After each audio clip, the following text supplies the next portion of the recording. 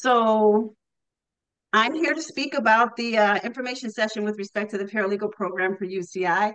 And I have a panel of alumni here from the paralegal program that want to talk to you as well. They're working paralegals and they're going to talk to you about the day in the life of what it is they do. We'll talk about other different topics. But again, what better way to not only learn about our program, but to also talk to alumni that have gone through our program. So this is the way in which we like to do this for you.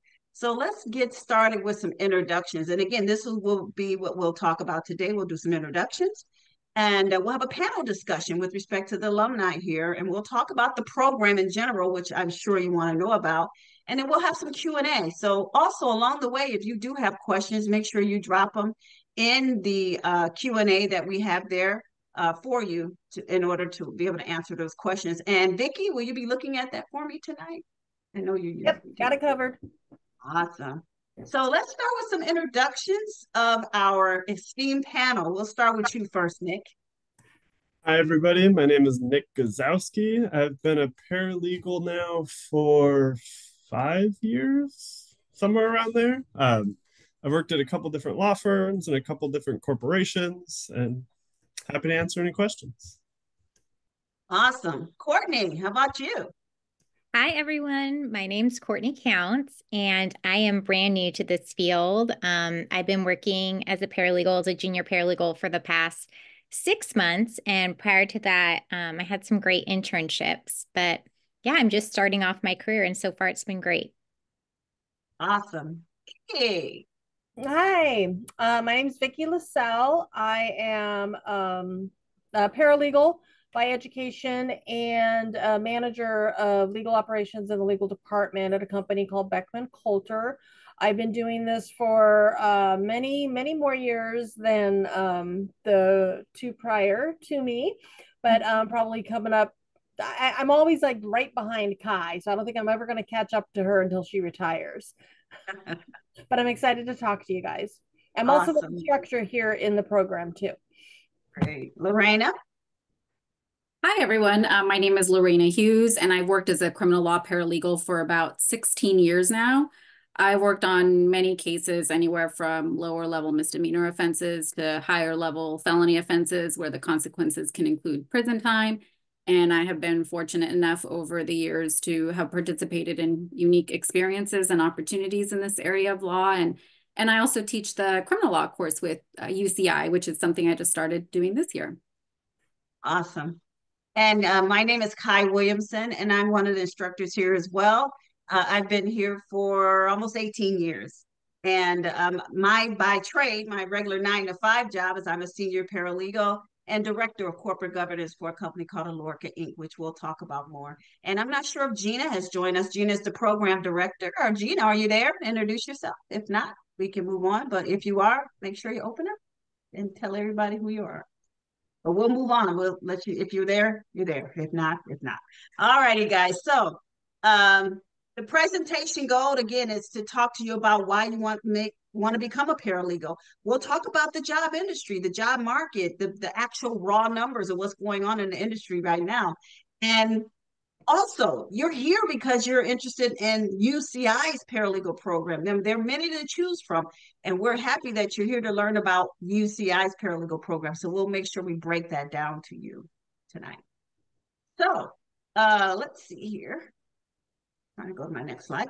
So why become a paralegal? To become a valued legal professional, work in a variety of practice areas, have a great salary, job opportunities, because the job opportunities are there. And then many of you may have your goal on going to law school, ultimately going to law school. Maybe you want to land at the paralegal world for a little bit and maybe ultimately go to law school. We do have a lot of paralegal professionals and paralegal colleagues of all of ours that have done that. They moved on from being a paralegal maybe after 5-6 years, and then they went to law school. So it is possible. So the panelist perspective, let's talk a little bit to the panelists and let's hear about some of their experiences or whatever. Start with you, Courtney. So what does a typical day look like for you now that you've been 6 months working at the law firm that you work at? Yeah, like Kai mentioned, and I did as well, I'm pretty new to this, so it has only been 6 months, but I feel that right now I work in insurance defense, and we have a lot of different carriers we work for, dozens and dozens of carriers. So every day is different depending on what I'm doing. A lot of what we do is with the discovery. So we respond to discovery and we request discovery. I do subpoenas almost every day. We do a lot of different types of medical and claim file summaries. Any kind of like privilege log or redaction work that needs to be done for something that we're producing. So yeah, I do a little bit of this and that every day. It's really fun. I really, really like it. I'm so grateful to be in the position I'm at because I feel that with all the different carriers we have, all the cases are really different. So at the firm I'm at, I don't see myself getting bored here because it's new literally every day. So I really enjoy it so far. Awesome. And we'll get back to you with lots of questions for you, Courtney, and maybe someone that's listening has questions for you as well. But let's stick along with someone that's coming from the law firm environment. Lorena, tell us what a typical day would look like for you in the law firm environment. Well, typically there is no typical day. So every day is certainly different and priorities can change depending on what's going on. So one day can be a mix of me communicating with clients. The client communication is an everyday thing no matter what. But it could be also along with that, I might be reviewing new evidence or just evidence in general that has been received for any particular case. Maybe it's reviewing law enforcement videos. Another day can be a mix of, again, talking to clients and then spending the second part of the day preparing paperwork and motions that will need to be filed soon. And it's all about prioritizing and reprioritizing based on court deadlines. And then on another day, I might be joining an attorney in court. And that could be for a number of reasons. And one of them can be because we're engaged in trial. Wow. Well, like you said, there's not a typical day in your world of criminal defense. So, Vicky and Nick, but we'll start with you, Nick, and also myself. So the next three, we're going to talk about a typical day. However, we all worked in law firms, but we now work in the legal department of a corporation, which is called working in-house. So we're going to talk to you from Nick. I want you to start with your law firm experience and then go to your in-house experience. So my law firm days were a little further back, but usually what would happen is I would pull up the calendar at the beginning of the day, try to figure out what the filing deadlines are, if we had anything that should have been filed the day before, just following up on that. And then a lot of it was working on court forms, getting filings ready for the court, working on discovery responses, sorting through discovery that we would get from either outside counsel or the other side. And that was pretty much it. I know that when you work in a law firm, a lot of it is going to be discovery heavy, and it's going to be very in depth with how you interact with the courts. Whereas now that I am in house, I don't have to do much of that. My day usually starts, I try to break it up because I do litigation and contracts. So I try to get all my litigation done at the beginning of the day. But that mostly consists of checking reports, getting status updates on the cases. I no longer have to file things with the court. I just get copies in the mail, which they should be emailing by now, which is crazy. Mm-hmm. But doing that, working with outside counsel, sending them the documents so that they can sort through it instead of me. And then ultimately processing things like settlement checks, new claims that come in. And then the second half of my day is usually devoted to contracts. I work at a dental company, so there's a lot of sales agreements, there's a lot of marketing agreements, there's a lot of NDAs for suppliers, and so that's how I end my day. And what does NDA mean in case someone on the call doesn't understand that terminology, legal terminology? So an NDA is a non-disclosure agreement, and it basically just means that I'm going to be telling you a secret. It's your duty to keep it secret. You could be telling me one as well, but whatever we talk about has to stay confidential and between us. Very cool. Awesome. So again, we'll get back to you, Nick. Vicky, how about you? Go for it. Tell us what a typical day. And now you don't have to go back to your law firm days. You can stay straight corporate, right? Thank you very much. So, currently now my day is it can be very interesting. I have worked for a global company and I work with folks in all different areas of the world, regions of the world. So there are some days I may have a call or a virtual meeting at 6 a.m. Other days I may not even have any meetings that morning and I just start when I'm ready to start. I'm a manager now, and so I have some folks that report to me. But typically, I come in, I'm checking what I have to do for that day. I may be working on a project. I'm obviously going to be providing support to my administrative assistant, the paralegals that support that report to me. Sometimes the attorneys have questions. I do a lot of contracts like Nick does. I work for a medical device company. So, again, lots of business there, all business driven by contracts. I also support litigation. I also help do the back end administration of our contract lifecycle management system. Um, and yeah, I could go on and on about my day, but I will do that for you guys in some class in the future.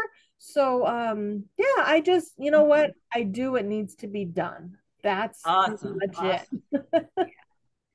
And guys, just quickly, a typical day for me. I am just like Vicky, I'm an international corporate paralegal. So I form companies globally.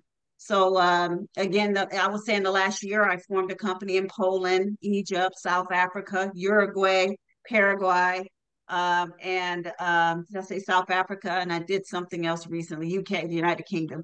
So I form, and what it is the executives in the company. And again, we remember we in-house means you work at a corporation. So imagine working for Apple, Google, Facebook, a company like that, and the legal team, you work with the executives. So the CEO says, hey, we want to expand what it is that we do in this region of the world. And so the corporate legal team has to handle that. And I happen to be the corporate legal team for the company that I work for. I am the only corporate person. There isn't even a corporate attorney. I am the corporate. But again, I do have a boss. My chief legal officer is my attorney, but he is not. He's a litigator. He's not a corporate. But again, whenever the executives want to form or do something or expand the brand in another region, I'm the one who sets up shop in that region. And I work with local counsel, the local lawyers in that respective country. I will work with them to get the job done. And again, just like Vicky, I love my job. And again, it's every day is different, just like what Lorena was saying, every day is different. I don't know what's going to happen from day to day. I actually had a call at 6 a.m. this morning. That's when my day started, but it was at the end of the day for the Philippines. I had a call with the Philippines this morning on something that was going on. So again, that's a typical day for me. So how about we talk about, let's go to Courtney, billable hours. Do you do billable hours or not? So I am really fortunate. We do have billable hours, but starting off in my position, my firm is super generous. So the first year, we don't have a billable hour minimum or anything like that, which is amazing because billable hours are tough, especially where I come from. I did a brief stint for 6 months prior to this in criminal law.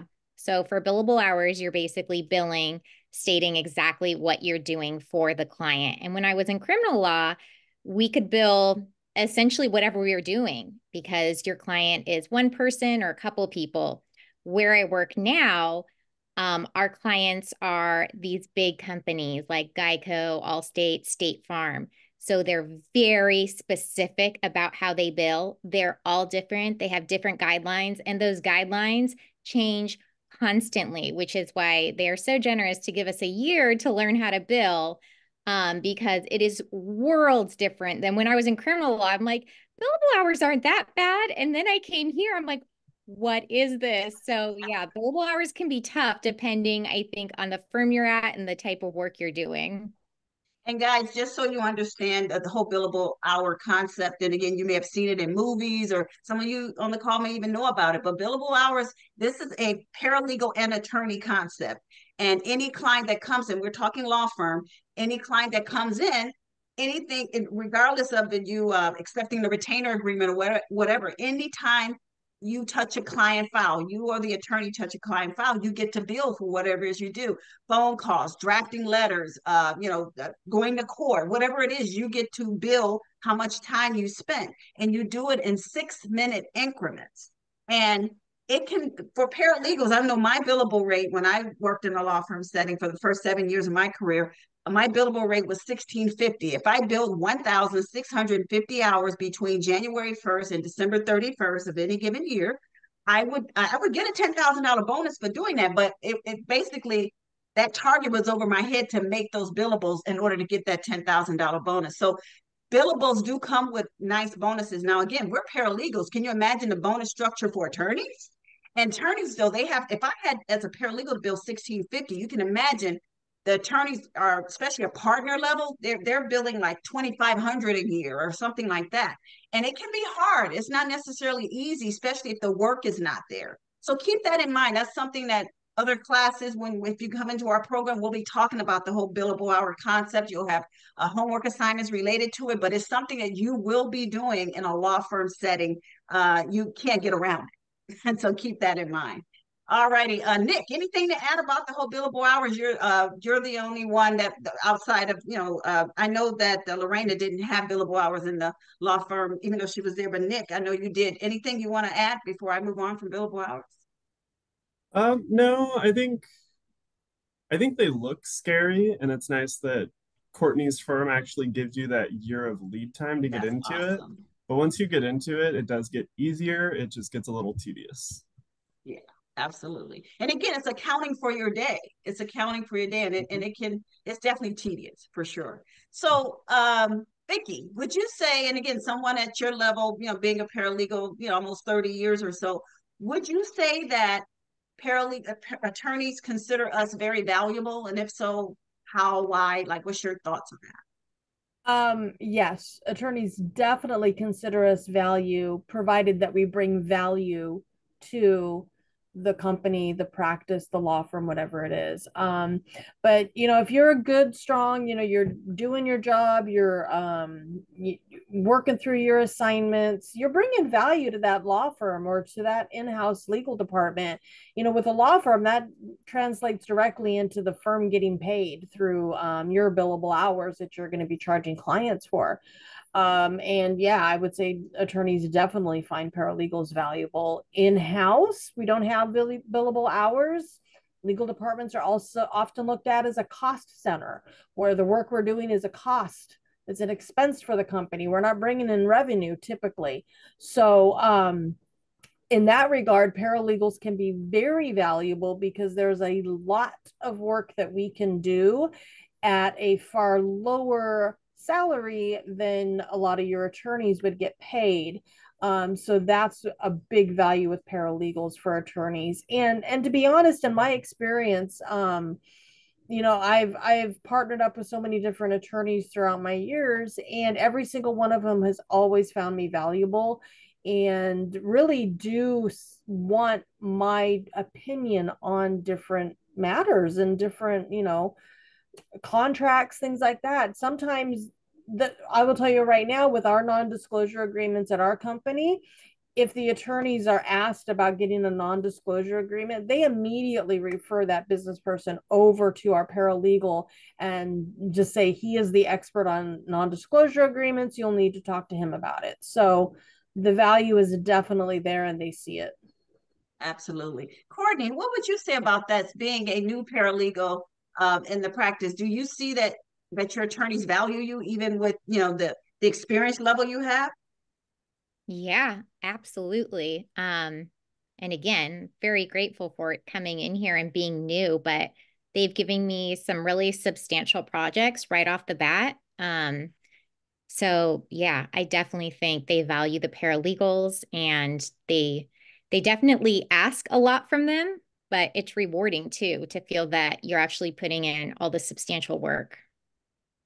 Lorena, I saved this question for you, but I wanted to talk to you last about this because I know how valuable you were to your attorney that you worked for. But just kind of give us a little snippet of things with respect to that question.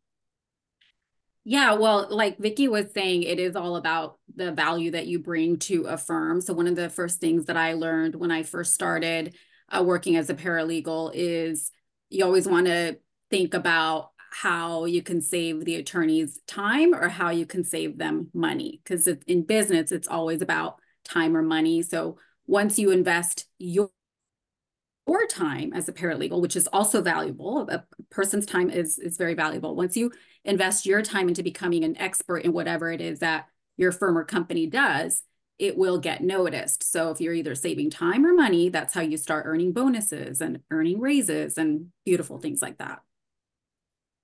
Absolutely. So, classes.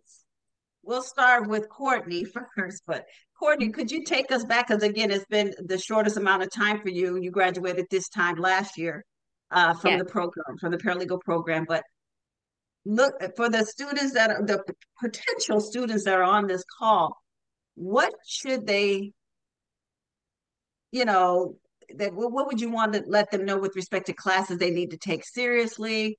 Or that, and again, I know you took everything seriously, but again, you get my point of this Yeah. question. But Well, true. A lot of them are really important, but I think a lot of it comes down to what type of law or paralegal work you're looking to do and go into. For me personally, I think the most beneficial classes, I really enjoy corporate law and legal writing. I get to do a lot of writing where I'm at, where I'm privileged. My firm is set up, all firms are set up really differently. And as you'll go through this program, you'll kind of learn that at some firms, they look at like legal assistants and paralegals the same way. And at my firm, we have legal clerks, legal assistants, and the paralegals. So the clerks and assistants do all of our form work. They do all of our filing. They do all of our calendaring. Like anything that's a form wise, we don't touch, which means the paralegals are left to actually draft things, which is what I love doing. So the legal writing class for me was great. And the professor at the time he was really approachable and always got back to you and made extra office hours. So that was one of my favorite classes that I feel that has really helped me so far in my job and really made an effect on my work so far. very cool. So, Nick, what about you? What helped you along the way? And again, I know that you've been in house now for 2 years, but you've actually but you were in a law firm for like almost four, right? Because it's been about good 6 going on 7 years that you've been a paralegal. Am I right with that? I think it was like 2.5 at a firm. I think 2.5 in-house, somewhere around there. Gotcha. So, what would you say for that question? What should they take seriously? If you're gonna go the law firm route, I think legal writing would probably be the best way to go. However, if you want to go in-house, contracts would be the number one class because no matter what you do, what you want to do, the systems you use, anything you want to do is going to have a contract attached to it. And so if you want to go in-house, you'd be surprised at how many contracts there actually are. Right, especially if you're working in particular specialty areas like medical Mhm. or something like that. There's a lot of contracts related to that. Ski, what would you tell? What classes should they be pay attention to? Are you asking me or Nick? Yeah. Oh, me. Okay. Um, so I'm going to look at this a little differently. I agree completely with everything Courtney and Nick said. Really think about kind of where you want to go, where you want to work, and that may kind of dictate what kind of classes you may want to take. I was very interested in litigation when I first started, so I obviously took the litigation classes, legal writing, legal research, really important for that. But I'm going to take a step back.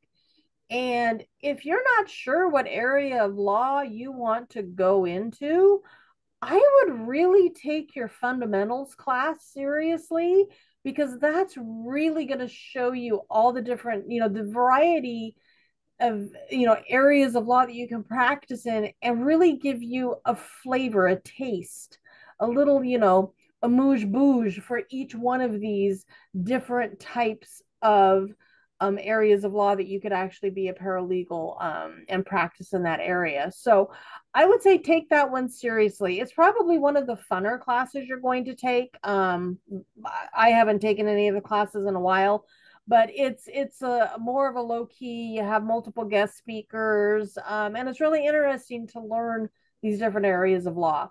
But legal reading, writing, you have to know how to write well. So that's very important. And then depending on where you want to go, legal research is always a good thing, but, contracts, litigation, whatever that may be. But that fundamentals class, and, I do have a little, investment in that. That's a good one, I think, to really, focus on and pay attention to.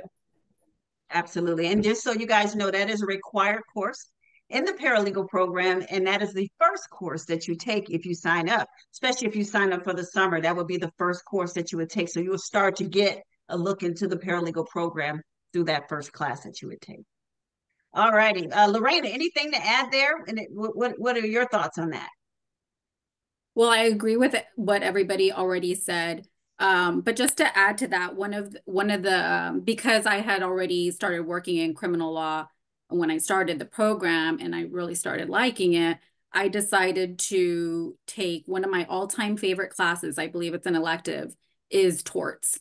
And that there's a lot of parallels that run between criminal law and torts because it's all about litigation, right? So there's criminal litigation and then there's civil law litigation. Within civil law, there are tons of different types of civil laws. But what I liked about that class that I was able to apply for criminal law, which was what I had already been working in, is that any cause of action has elements. And so you get a certain fact pattern. And so on the criminal side, I'm getting people's stories of like what happened. I'm getting their facts kind of from the get-go. So I'm already analyzing, working years in this area. I'm already analyzing and figuring out the elements to a particular crime. But I learned all about those elements and how to apply them on the civil side with the tort laws, right? Because again, every cause of action has their elements. So then you start applying that fact pattern into those elements that you need to fulfill in order to determine whether or not you actually have a cause of action. And same thing with the criminal law, every crime has the different elements. And so that's how you begin to analyze different cases, even as they first come in.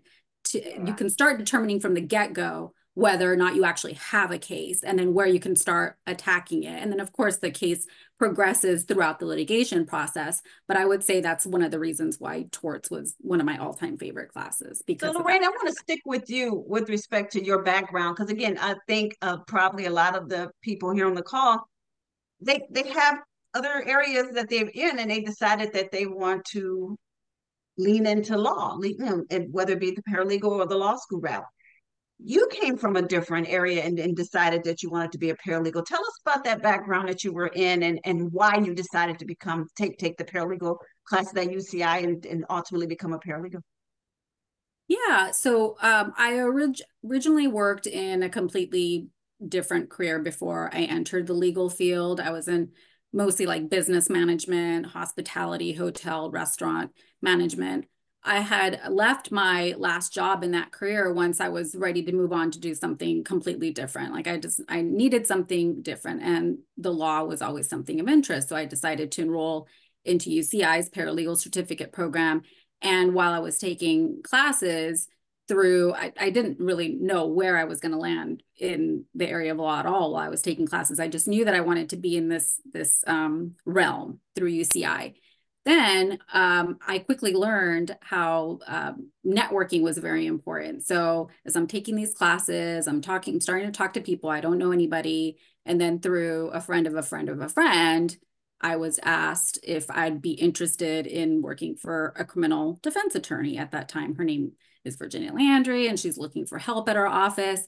And at that time, I had no experience, but I interviewed with her, and she liked that. Well, first, that I was enrolled in this certificate program, and then also that I had certain skills that she needed at the office at the time, including I had a strong background in training and hiring, and I also spoke Spanish, so I had the ability to interpret for her Spanish-speaking clients. And so those were transferable skills that helped me get my foot in the door and then move on and learn the paralegal skills that I continued to learn through the work experience. And then as the years went on, I really grew to enjoy the area more and more. And I met lots of people and other attorneys working through that practice. I had considered law school at the time, but I really loved what I was doing. I was learning. I was learning so much every day. I'm still learning so much every day, but today I'm mainly doing contract work and project work for some of those same attorneys that I got to know really well over the years. And then of course I also teach the criminal law course at UCI. So it was it was a progression, I guess, if you want to call it that. But I didn't really know what I was going to do from the beginning, but here I am. Awesome. Anyone else here on this call considered law school? Anyone else besides Lorena? She kind of led us into that last question about law school. Because again, I'm sure a lot of you on the call may be interested in law school. And we know UCI has its law school right next to paralegal school. And some of you guys may think, oh, if I do the paralegal, I have a better chance of law school. Not necessarily, but you know, it could help. But anyone else considered law school or maybe considering law school? I considered it for a hot minute and went through the paralegal program. And once I got done and started working for the attorneys, I just found out I really enjoy what I'm doing and everything I've been doing since then. So I had no real need or desire to go to law school. And I started out in the law firm, so I really didn't want the liability that comes with that when you are an attorney. Nick, how about you? I think before I started started paralegal school, I wanted to go and be an attorney. And then I think the more I learned, the more I actually want to like vacation and have a work-life balance. And I feel like a lot of attorneys don't get that privilege. So if my work will pay for it, cool. But other than that, I think I'm good. Courtney, how about you? I think you might want to go to law school, huh? I can see that about you. No, I don't have the resources, the time, the money, the energy. And like Nick was saying, the work-life balance, at least at my firm, I don't see it. And what you guys will find out as you go through this program and get a job, especially at my firm, there are very few things that attorneys do that a paralegal can't do. So we obviously can't give legal advice or represent in court. But aside from that, not myself, but the senior paralegals, this one trial paralegal that we have, she does everything the attorneys do. So she gets to have that fulfillment in life without having to go through law school and spend the time and money. So law school is great, but not for me. I'm very happy with where I'm at. And Courtney actually, she interned for me. We had an internship program. We do it still through UCI virtually. We don't do them in person. But when Courtney she was an intern with me in person at my office. But again, I got to know her really well. And Nick as well was one of my former students. And again, his progression and just in the legal profession has grown by leaps and bounds. And again, Nick was also a student of mine in the classroom before COVID. So I got to know these now paralegals really well when they were students. But let's move on. These are the hot areas of law, guys, that you should keep your eye on. Again, some of you may be in this area now. What if you're working in a hospital, but you decide you want to do the paralegal program? There is healthcare law. You know, what if you're and work in HR, you're an HR professional, labor and employment law. So again, there is a lot of crossover from different areas that you may come from that you can actually wrap your legal skills around once you get your paralegal certificate. So just keep that in mind. And these are the hot areas of law that we, especially data privacy. I mean, there's so much people's data that's being robbed and they have to, or held for ransom. I mean, it happened in Vegas, what about 6 months ago? And I think MGM paid out. They paid where one of the other hotels didn't. But again, that is legal's involved in all that kind of stuff. That is an area of law, data privacy. So again, there's tech. If you're a techie, there is an area of law. E-discovery and data privacy is a really wonderful area that you can go into with respect to learning about the law. So what is this market like? What is the market looking like? Well, here's a LinkedIn post where you can see again, because you may think, and something even Courtney said, she was like, you can do everything that a attorney can do, but you don't have all of the, you know, the drama that comes along with it, or you don't have to tell that client that you lost their case or whatever. It's like you don't have all of that pressure, but we still get to do all of those different things besides represent a client in court. And sometimes somebody may not want to be a litigator, including myself. I don't want to litigate. There's so many other areas of law, but paralegals, I would say probably in the last 10 years, it was before COVID that the salaries were starting to increase, but paralegals can make upwards of I don't know where anyone else is, but and again, I know that my two senior paralegals, including myself on this call, we definitely make close to, if not over 200K. So who would have thought a paralegal could make that much and not be an attorney, that you can make that much in the legal profession and not be an attorney? So just know that paralegal, especially as you grow in your career, you can make a really, and again, just a paralegal at I would say 3+ years, you're going to be over 100K already.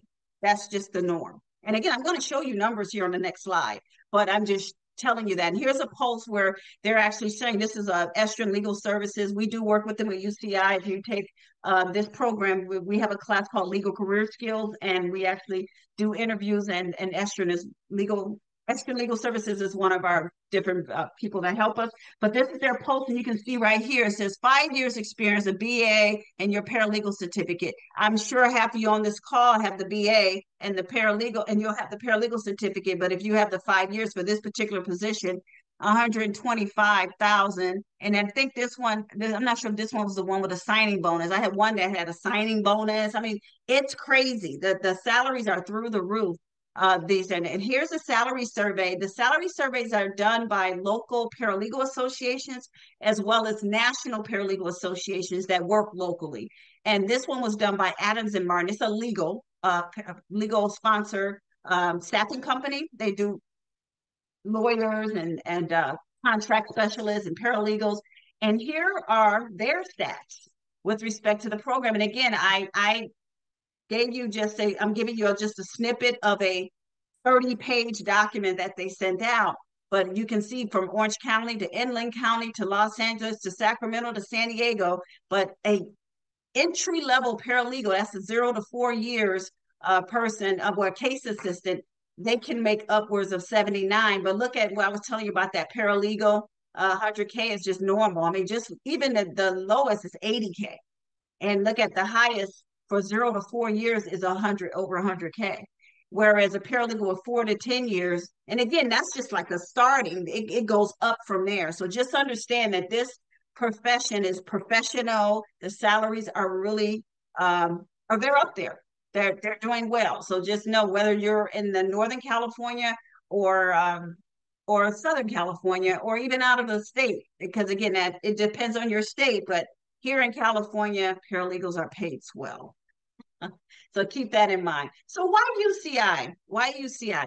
Well, these links are available to you because this PowerPoint will be made available to you. I'm not going to play them now, but these are the links for 3 different of our alumni. 2 of them were my students. These 2 were former students of mine, but these are students talking about their career paths in our program. You may have already been online and already listened to their, I can tell you now, she's in law school. She actually she was a paralegal and worked as a paralegal for several years. She's in her last year of law school. And she works for Bank of America now, and she works for the city of Newport Beach. She works for the city of Newport Beach. Her name is Carrera. So again, all doing well. UCI spits out paralegals, and they do well in their profession. Just like we are talking to you, and we all have done well in our professions. But UCI attorneys look at our program as creme de la creme. We're the top-notch program out of all the paralegal programs, and I think it's because it's a university level program. So lawyers look at it and say, wow, we know that they got top-notch education. So again, our program is ABA approved. It's been around for 44 years, top tier public university, blah, blah, blah. We know the stats on the school. As I was telling you, the fundamentals is the first class that you would have to take in the program. And here's the face page of the class. I will be teaching it this summer. And I actually rotate this particular course with Vicky. Vicky will have it for the fall. I have it for the summer. She just had it for the spring. Every other quarter. So you get a flavor from two different instructors. But I will have it for the summer. And again, this is what the typical screen looks like for coming into the class. But here's the thing I want you to know about the fundamentals, especially if you plan to take it this summer, is well, I'll let you know on the next slide when it starts, but it actually starts, just so you know, on June 24th. That's when it goes live as far as you to have access. But the class is remote, which means, and that's something that we wanted to make sure that we had at least six or more classes to where it's not where you are on your own and you're just doing something online. No, our classes are taught like this. It's remote. We're live. We have time with each other. You can ask the questions, and this is the way in which most, especially all of our required courses, all of the required courses are taught just like this. Live lectures, weekly or every other week. And again, the ones that are not live, if it's a class where you're doing it every other week, just like this class, it's every other week where I teach a live lectures, 10 weeks. We're on the quarter system. So the classes run for 10 weeks. And out of the 10 weeks, 5 are live lectures, and the other 5 are 4, because the 10th class is just review for the final exam. But the other 4 classes are recorded voiceover PowerPoint. So you're still hearing from me, and I have a voiceover PowerPoint with everything you need to know. It just wasn't live that particular week, but most of the classes are live. And that's the way all of the required courses are taught in the program. Okay. Now, again, guys, at this point, as we're speaking, and again, I'm going to still bring the panel in, but if you have questions, please put them in the chat, and we will start to answer your questions in real time, whether it's questions with respect to the program or questions in general for one of our panelists. Start answering any questions that you have. But I think as I get ready to go finish this PowerPoint, it will probably bring up some of the questions that you have, so you'll get those answers. So I don't have any questions yet, Kai, but if you guys either, if you want to post them in chat, that's fine, or you can post them in question and answer, either one of those, and we'll get those either one. Absolutely. And yep. Vicki will be looking at that so we can answer those questions in real time for you. So the program itself is 30 units. Now, again, there are 2 type of programs we have here. We have a daytime program. It's called the compressed program. It is finished, from my understanding, and Gina, if you're on the call, you want to correct me, but I'm sure that I already know it's closed for the summer. I don't think there's any more openings for the cohort for the summer classes. So the next one will be fall. So we're accepting applications for the fall. This is for the full-time program. The full-time is basically 9 to 5, Monday through Friday for 3 months. It's really, and again, this same program is at UCLA, several of the UCs have this particular paralegal program. It's all ABA approval, whatever, but you can get it done quicker. And it's a 3-month program, and that's called the compressed program. And it's Monday through Friday. Summer, we're done taking applications, so you will be looking at the fall. Now, if you're interested in the part-time program, that's the one that we all teach in, me, Lorena, and Vicki. And again, it's 30 units, a variety of formats, as I was saying, is part-time, evening, or the compressed, which is the full-time 9 to 5, Monday through Friday for 3 months. And again, the combination is live, remote, and asynchronous pre-recorded lectures. That is the way it is. We definitely have, all the instructors have at least 5 or 6 live, and then 2 or 3 recorded. So that's the way it is. It takes anywhere from 3 months to 1.5 years to complete the program. I've seen some students do it in about 5 or 6 months, because they'll pack up and take 3 or 4 classes, especially if they want to do the part-time, because they may have a full-time job, but they'll take 3 or 4 classes at one time. And again, we're on the quarter system, so we have classes 4 times a year. So they'll take those 4, it'll just take them that time frame, and they just pile up. I think it's crazy, but they can do it. It can be done if you want to do that. And again, here's the cost. It's approximately $82 to $8,300. And again, we're on the quarter system. Every 10 weeks we have classes. And again, our summer classes start on the 24th of August. I can tell you now, our fall classes start on the 21st of September, 23rd of September. Yeah, it's that Monday, that 3rd Monday in September. So keep that in mind. Also, with Kai, we do respect have to, a couple questions. Let sure, me know go when you're ahead. ready. Okay. So if you have a bachelor's or master's degree from another career, are there any prerequisite courses that you need to take before attending this paralegal program? No, Okay, that's what I thought. no. If you have a further question, please ask. And then the next one is, does the paralegal certificate transfer between states? So if they get it at UCI here, can they take that to another state? And again, and you already know, Vicky, I know you can answer this too, and Lorena, whatever. And here's the deal. The great part about you getting the paralegal program from from UCI, which is a California school, there's 5 states that actually have laws that govern paralegals, and California is one of them. And Arizona, Texas, what's the other ones, Vicky? Arizona, Texas, California, Florida? Florida, and there's one more. I can't think of the name of it right Oh, now. I can remember. My whole point is that yes, you can, and it weighs more power because we have laws governing us, so they know that you got the right credentialing, the right everything was taught to you appropriately. Whereas in other states, it could be a little bit willy nilly. But yes, Yeah. you can take that and move on to any other Okay. state. Absolutely. But again, it carries more weight because California is a state that has laws governing paralegals under Business and Profession Code 6450. Yep. Business and profession codes, in case you don't know, the codes mean laws, statutes. Those particular laws under business and profession codes govern all professions. So if you're a barber or a psychiatrist or a lawyer or a doctor or a paralegal, there's laws saying what you can and cannot do in the state. Paralegals have laws governing what we can and cannot do in the state. Yeah. Yeah. So it carries more weight, definitely. Any other questions as we go? I think you answered this one when the application closes. I think we already talked about that. For the compressed, For the for the compressed. compressed, it has already closed. Matter of fact, I actually have this next slide even shows it. It was open from April 18th to May 23rd. So it's closed. And that was for the summer. That was for the summer. Fall, that's why I put it in bold. Fall is what's open now. And again, the summer classes, they start for the compressed starts on Monday and they go until September the 22nd. Right. I got So more questions when you're ready. yeah, no problem. Okay. There's a bunch of them coming in, so I want to get to them. What type of support does UCI provide in finding jobs after completing the program?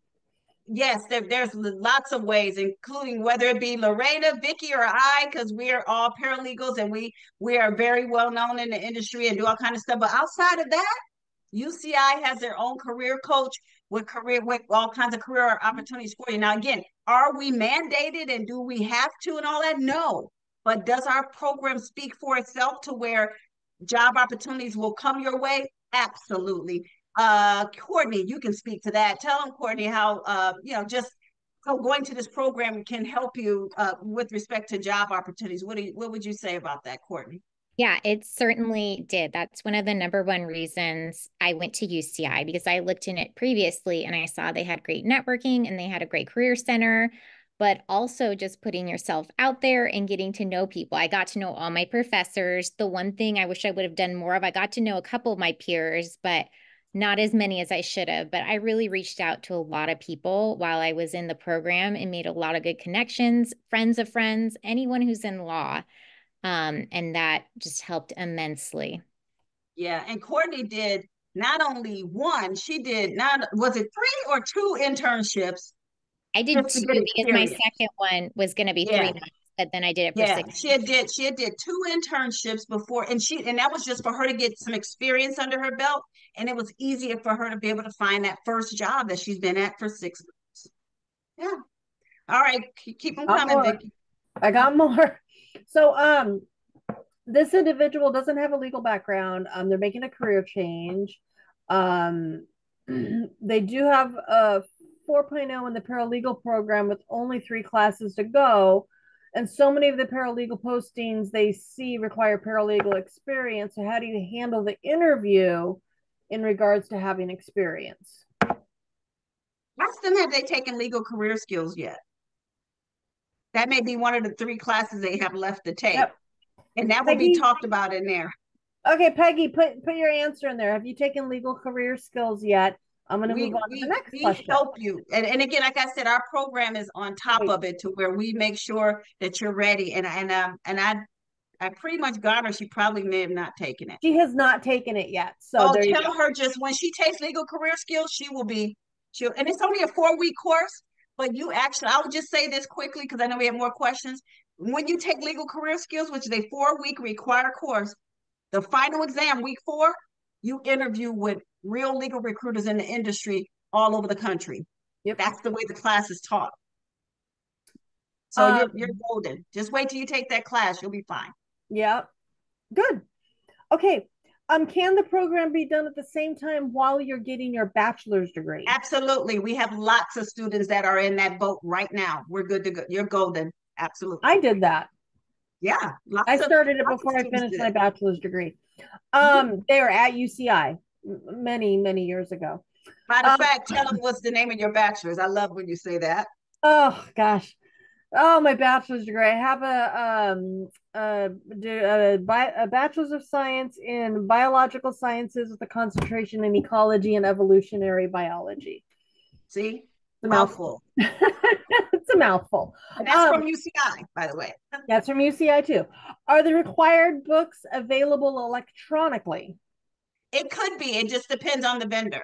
Some vendors do have them electronically, but I can tell you now, having the book electronically does not already relate to the book that's physical. The page numbers could be off.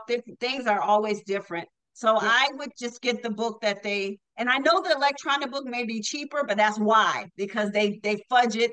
It's not the same as the actual hard copy book. Yeah, it is a little different. It is.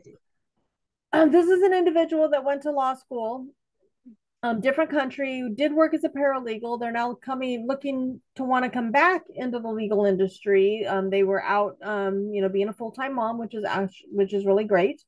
They're interested in immigration law. Want to know if this program has immigration law component or help them with that.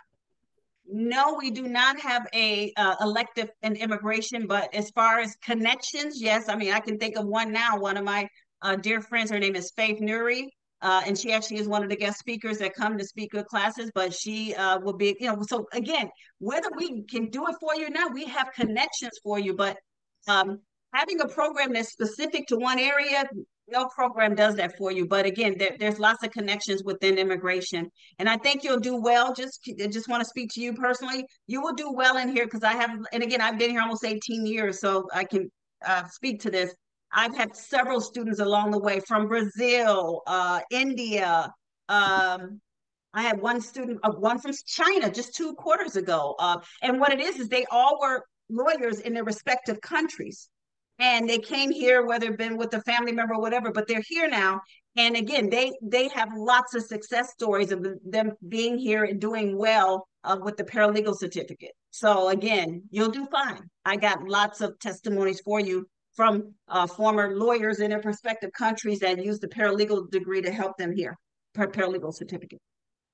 Another question on the compressed program. When does the fall application period? Okay, so this one is, I'm sure it's open now. I'm not sure if you see it online. And again, remember Gina, and something must have happened where she wasn't able to be here, but Gina is our program coordinator, and she's not on the call. But again, a lot of these questions I can answer, but that particular one, I'm not sure because Gina is the one that would open up the fall.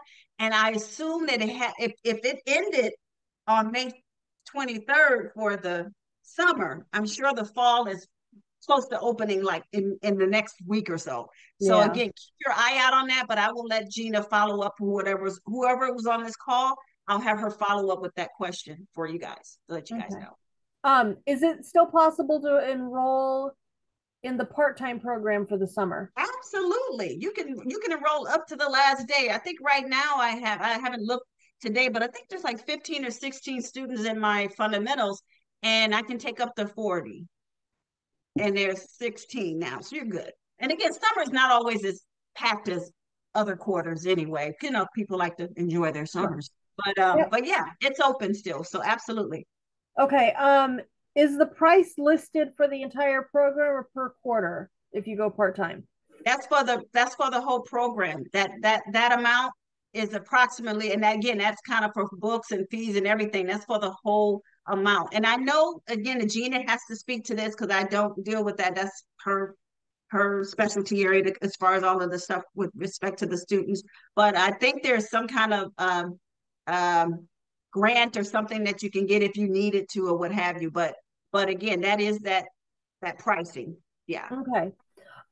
Another question on application, and then I'm going to go back to another question. So are references required when you're doing your application for the program? Well, it depends on what you're bringing to the table. If you have a bachelor's, no. If you have an associate's degree, maybe. And you have to have at least an associate's degree to even be in this program. And again, I'll have to look at that to see if we can take, that's where I kind of come in at because I'm one of the program directors here. So yeah, but again, if you have a bachelor's, no, you're golden. Okay. And then another individual with no legal background and wants to know what kind of advice we have for introducing them to the field of law before they're actually committing to the program, if they're volunteer opportunities or anything like that, or should they just try to enroll in the program and go with that? And I have a great answer you want for to that. take that talk one? to your mom. You should go talk Lorena, to you your want to take that one? Yes, hi. You know what? I would say for that one, I mean, you can go either way, but maybe just go with your gut first. I will tell you, so if you want to just enroll in the program, then enroll in the program. But I will tell you that some of the opportunities that are almost always available from what I know is either, and it pertains to criminal law, is either in the DA's office or the public defender's office. They always have internship programs available. They're not paid. That's why they're always available. But I will say if you at least want to get a little bit of a taste of just law in general, you can always take a look at their websites there. Yeah. And I'm sure they'd be happy to take somebody Yeah, that not on, and also check it along out. those lines, the legal aid community, community, that's what's called now, right? Legal aid community, and also Veterans Legal Institute. I mean, there's so many different nonprofits in our profession that you can go and work and get hands-on training if that's something that you wanted to do as well, whether while you're in the program or before you come in the program or whatever. But you can be the greenest paralegal. And again, Courtney, I'm coming back to you.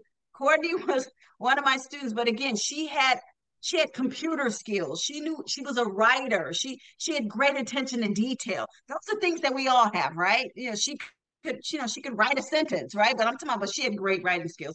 But my whole point is that she had no legal experience, nada, right, Courtney? But Correct. look at her now. And again, I guess my whole point of letting all you guys know on the call, you don't have to be equipped before you come in the program. Come as you are, and you will do well. And again, Cord, that's why I bring certain students in on these calls. I don't want all senior level paralegals talking about their career. I want you to hear from people from all levels of their career so you can see that it's possible. Anything to add to that, Courtney? Yeah, I mean, if I can do it, anyone can, because what Kai left out there, not only did I not have any legal experience, I really didn't have any career experience. I had been at home with my children for 15 years. I was really interested in law and really motivated. I knew I had the capacity to do it and do it well. And like I said, I made the most of getting to know my professors and the other peers. And something else to be said about this program, I know right now pretty much the panelists are talking, but when you're in class, I went through the program where it was just online. I know some of these other panelists went in person. I did do the one that was fully online after COVID. But when you're in class, you have a lot of opportunities to talk to the other people, the other students, and the teachers, the professors really encourage that. I also highly recommend after every class, I think every single one of my professors always made time. Stick around if you have questions, you want to discuss an assignment, anything at all. They put themselves out there. I always did, always, every single time. So they're really open to that. So it's a lot more interactive than, I know right now this is more of an informative session and we're trying to answer your questions, but the classes, they've really encouraged that more. And so you'll be able to network with people. And that's what I did. That's how I got to know the law a little better and know more people that were involved in different areas. And that's something important that Courtney said. Even though this whole program is virtual, it's live virtual, just like we are now. But think about that in the classroom where you had that teacher and you could stay behind and talk to them about the class or whatever. We still do that virtually. We still lean in. We still have office hours. It's there, guys. And again, she's the testament to that. Yeah. Okay. One more. And this is, I Okay. think this is relevant to everybody. And I think this goes beyond the program itself, but just life in general right now. But it's in particular for the students. How can they go about, like, how does networking and getting to know their peers and professors work well with a fully remote environment? And what advice do we have for students? That's, I know we're all laughing because the Orange County, and I'm gonna let Nick finish this one off. The Orange County Paralegal Association. Again, think about San Diego Paralegal Association, Los Angeles Paralegal Association, San Francisco.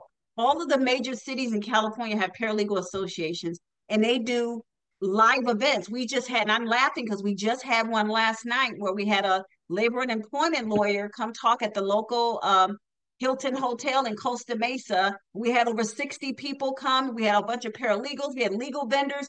We hobnob with each other. We do these events. We exchange business cards. We talk to each other about all this. And again, Nick, tell them about the national conference that we're about to go to in 3 weeks. So NALA is the National Association of Legal Assistants, which is similar to like the Orange County Paralegal Association, but it's across all 50 states. And I think the perk to networking there is, as some of the people on this call hire paralegals, they've got job openings, they know people that have job openings in all different kinds of fields. And so if you really are interested in networking, getting to know people, everybody's super nice, but at the same time, everybody does this every day. I've come to Kai with questions about forming corporations before. And so as you start to network and do this, it does get easier as you do it, but Kyle recommends somebody else, that person will recommend somebody else, and eventually you can get to exactly where you want to be, where you feel comfortable being. So networking is, I would say, 90%. Absolutely. And guys, think about it for lawyers. What do lawyers get all of the, and they hobnob with each other? We're at the Orange County Bar, the National Bar Association, the ABA, the Bar Association. Same thing with paralegals. We do it at our local level paralegal association. Our paralegal association in Orange County, we have over 600 members. And we do all kinds of different things. And again, paralegals, and I want to, because I know you guys have to go and I want to be respectful of your time. So we're about to wrap it up. But just understand paralegals, you'll learn this when we have the class if you plan on signing up for the program. Paralegals in California, just like attorneys, have to have continuing education. That is why we really hobnob with each other. That meeting we had last night, that was worth 1 hour of ethics credit. We have to get continuing education, just like doctors and nurses have to get continuing education. We have to be on top of the laws regarding the profession, just like lawyers. Lawyers have to have 25 hours every 3 years. Paralegals have to have 8 hours every 2 years. So again, we out there, we're hobnobbing with each other. We're doing this. And again, it's very successful. And the paralegal program at UCI has been successful. And I hope that you decide to join our paralegal program, and we would love to have you. And if so, I will see you in my class on the 20, well, the first live lecture will be that same week, the 27th, that Thursday. The 27th of June is the first live lecture, but the class starts on the 24th. So I hope to see you there. And again, I want to be respectful of you guys' time and also the panelists' time. So we want to end this call. But if you have any follow-up questions, you can feel free to reach out to me. I'm just going to leave my email, and it's really easy. It's Kai, that's my first name, Kai, at uci.edu. And I'm sorry, Kai W, my last letter, Kai, Kaiw, at uci.edu. Thank you so much. Take care.